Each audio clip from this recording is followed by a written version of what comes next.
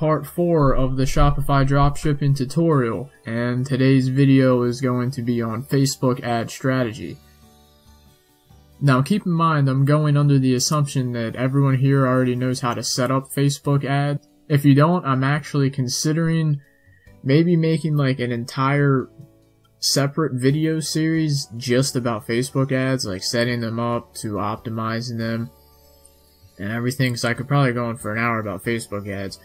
So if you're someone who knows absolutely nothing about Facebook ads and you'd like me to make a series on that, you can leave that in the comments.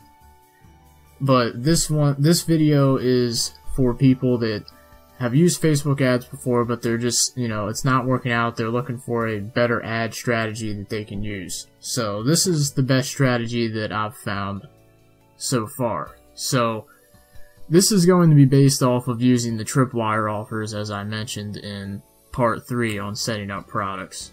So what you will do is you will have your item that you're going to give away for free plus shipping, and you're going to set up 5 separate ads for that item.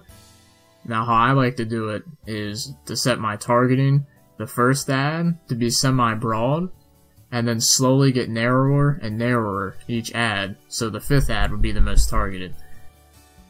Now ways you can do this is by editing the age group, the gender, page likes, interest, and things like that. It's going to vary. Your options will vary depending on whatever niche you're in. So your first ad is going to be the broadest, the biggest audience, and then you're slowly going to get smaller and smaller audiences.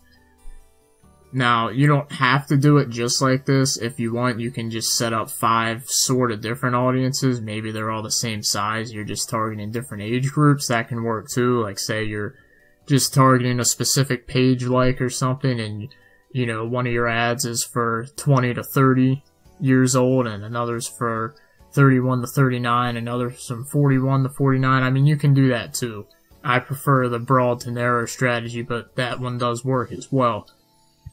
So after you've set up those ads, what you're going to do is you're not going to set the tracking, conversion tracking for checkouts right away.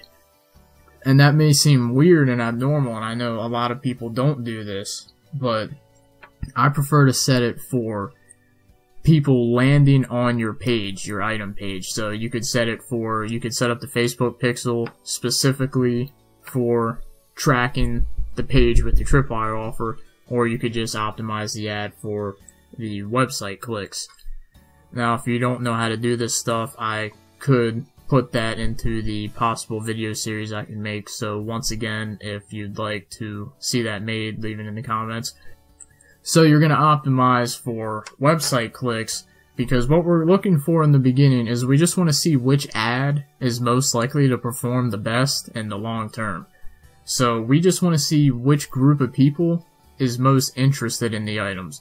Just because if someone clicks, they're interested. Not everyone that's interested is going to buy right away. But all we're worried about in the beginning is who's interested, who's the most interested, who's most likely to click our ads.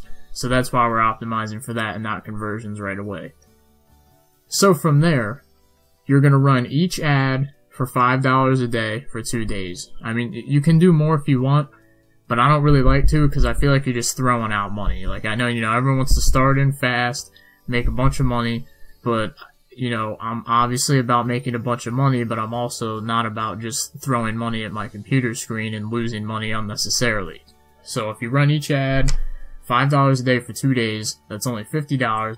It's a $50 experiment to see how well your ads are, your niche, and everything like that. So after the 2 days, you're going to go back and you're going to check your ad performance. Now ideally, you'd like to be break even or better here. So if you spent $50 on your 5 ads, you would have liked to have made $50 or more back through your tripwire offers. Now, sometimes you will be slightly below break even.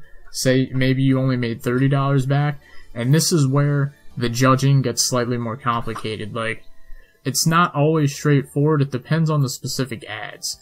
Like, if you have like 3 out of 5 ads that look like they're performing well, like they're getting a lot of website clicks and things like that, and just 2 of them are just doing terrible, then maybe you want to keep going even if you're not breaking even yet, because those bad ads are bringing your overall average down.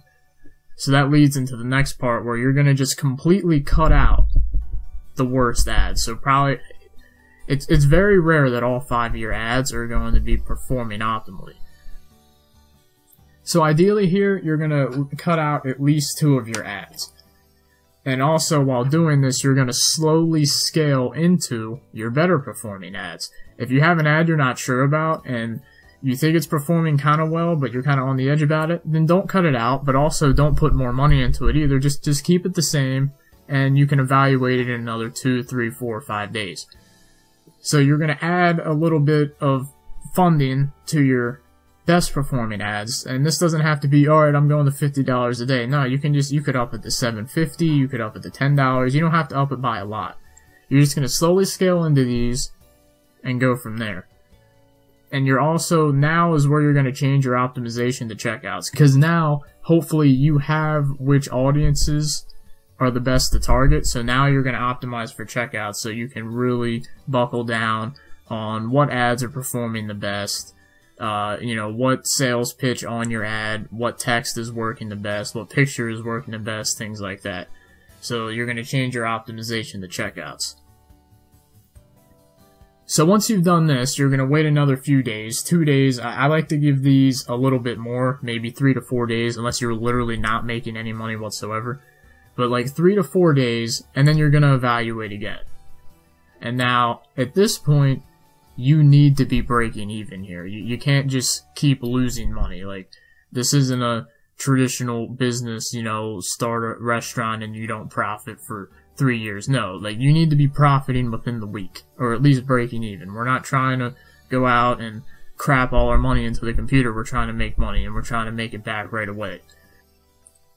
So ideally, what you're looking for here, now that your optimization is set to checkouts, you know exactly which ads are actually making you a decent amount of money.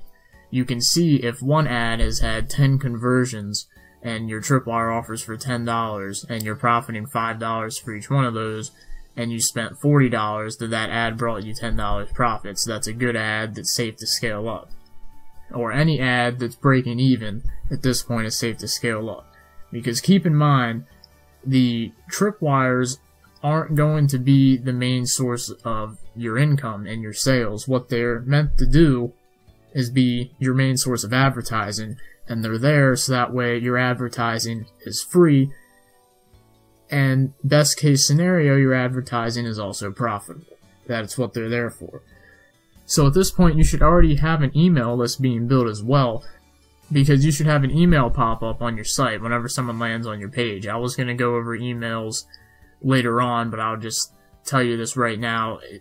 When you're sending people to your site for tripwires, you don't want them leaving your site without having a chance to opt into your newsletter. And it's easy to get people to opt into your newsletter by saying, opt into our newsletter and you'll be sent a 20% off, 30% off, 50% off discount coupon. So getting people on your newsletter is easy. So at this point, every ad that's not breaking even is crap. It's gone. Something's wrong with it. Either the audience targeting is wrong, whatever it is, you gotta figure it out and it's gone. You gotta get rid of it. A week in, your ads should be breaking even and you should be getting endless amounts of free leads now. And at this point, you can pretty much scale up to your comfort level, however much you're willing to spend. I don't recommend scaling up from, $5 a day, $10 a day, and then out of nowhere to $500 a day or something. You can, but it's probably safer to slowly move up just to make sure that your ad continues to break even or profits with the tripwire offers. So from here, what you'll do is you'll just repeat this same strategy with other tripwires. Now keep in mind, you can do this with like 4 tripwire offers at the same time. So if you have, we'll go back to owls. Say I have owl necklaces, owl earrings, and owl bracelets. So I would have a tripwire for earrings, bracelets, and necklaces. So I would have 3 tripwires running at once. So I would have, in total, 15 ads running at the beginning.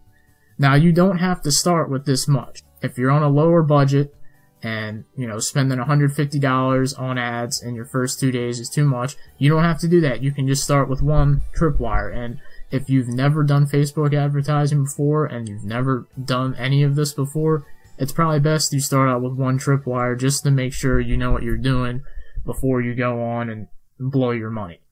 So basically, that's the gist of the Facebook ad strategy. Obviously, there's a lot more to Facebook ads themselves, as in optimizing targeting, optimizing the picture, making sure your text is right, and things like that. And as I've said previously in this video, I've considered making a whole nother video series just on Facebook ads. So if you'd like me to do that, you can leave a comment saying you'd like to see it. But this has just been an overview of a rather advanced Facebook ad strategy that I've tried to simplify as much as possible. This should easily be enough for you to go out there and start breaking even on your ads right now and generating free leads.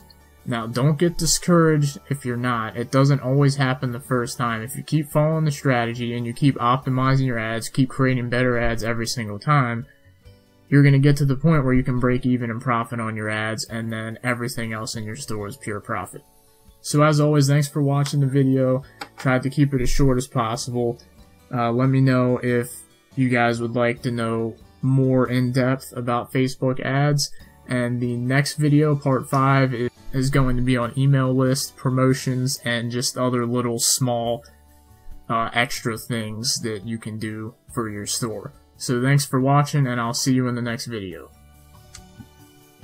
Part 4 of the Shopify dropshipping tutorial, and today's video is